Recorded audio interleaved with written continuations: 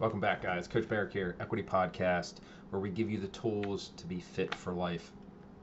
We're going to combine two books that I'm reading one and I just finished another one. And I'm going to kind of combine two pieces of this book. So I just finished Built to Move finally. I just kind of had to finish up the end. And they have this end section that just kind of like wraps up like what they're doing, and what they're talking about is most people nowadays understand that exercise and movement is the best preventative medicine we have for heart disease, diabetes, some cancers, depression, obesity, all these things. Preventative medicine, right? This is how you reduce your risk for those things. And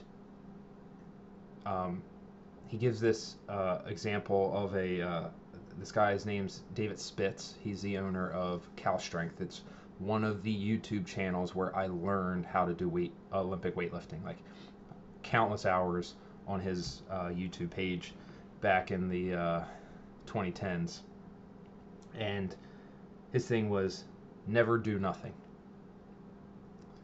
And Kelly and Juliet, they use the always do something. It doesn't matter what that thing is, but you need to keep moving. You need to keep doing those things, whatever it is. Chris and I just went for a walk. There's just the two of us. We just walked around the neighborhood, right? About 33 minutes, somewhere around there, to be precise, 33 minutes and 20 seconds. Just went for a walk. We talked. We were outside, got some sun, and we were moving. We were not doing nothing. If it's yoga, if it's Pilates, if it's Zumba, just move. Swimming, CrossFit, Orange Theory, it doesn't matter. Just do something. We need to be moving. Never not do nothing. I love it. Nothing like a double negative. And as I'm kind of finishing this book up, at the same time, I'm I started reading and then switched to audiobook, Peter Attia's book, Outlive. So I'm deep in the middle of that book, and he talks about the four horsemen. Like, these are like the four big causes of death that we have, and it's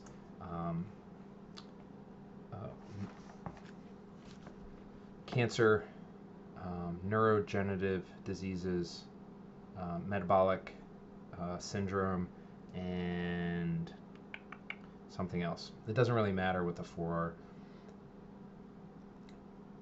In that book, he talks about movement being the best medicine. Again, we're reiterating that movement is the best medicine.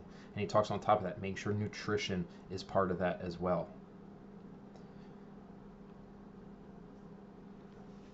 The diabetes, heart disease, that was the other one. All of those things, when you are at an increased risk when you're overweight, if you have diabetes, like all of those things, you're at an increased risk of cancer, of all of those things. And by moving, by eating less, you are reducing your risk to get those things. It doesn't go to zero, but you're reducing your risk of those things. Not to mention all of the other benefits when we get to work out with other people, the relationships that we build, the mindset shifts that we get to have, right? When you start working out next to somebody on a consistent basis, you build a relationship with that person. And social connection is one of those things that we need. Picking relatively heavy things up, doing hard things. This is going to help us fight those risks. It's never not zero, but we can improve our chances. We can reduce our risk of any of those things happen. So, what my call is today is never not do nothing. Even if you're not coming to equity, that's okay. Find something else that you're constant. Find something else to do. Right? Go for a walk and put a pack on. Right? Load that a little bit. I've talked about this a lot lately. You know, play a pickup soccer game. You know, find an adult league to do something. Go up and down your stairs a bunch. If you're on vacation and you're staying or you're in a hotel for work or something, you know, climb the stairs a couple times every day while you're there. Like, that's something. You don't have to go to a gym or do something crazy. Just go up and down the flight of stairs 5 times. That's not doing nothing. That's not doing nothing. Never do nothing. Never not do anything. There's always a way to find something that you can do. Find that thing. So I definitely highly recommend both those books, Kelly and Juliet Starrett. Built to Move, super awesome book. And then I'm still working through Outlive. It can be a little sciencey, but I think it can kind of kick you in gear. Like, I gotta get my stuff together. Start working towards better. We're not going to be perfect. We don't want perfect, because that's not achievable. And we're not going to be better every day, but we just want to work towards better every day. Progress isn't linear. It's going to go up and down. We just want to keep working towards that direction. I hope this was helpful. If you have somebody in your life you think it might help, you know, share it with them.